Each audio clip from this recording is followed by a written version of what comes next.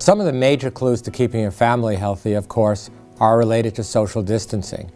Related to the amount of time you spend out of your home, how frequently you use hand sanitizer and wash your hands, and of course, all of the things related to working from home and doing it safely.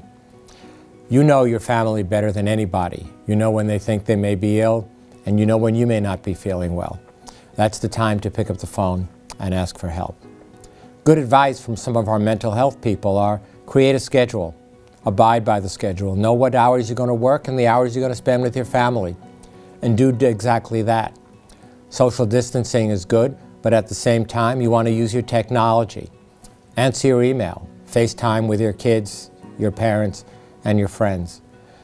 And be sure to space out the time during the day so there's enough time for healthy meals and a goodly amount of exercise. You do all of that together and observe the non-pharmacologic interventions, and we'll be back together before you know it. I hope that helps.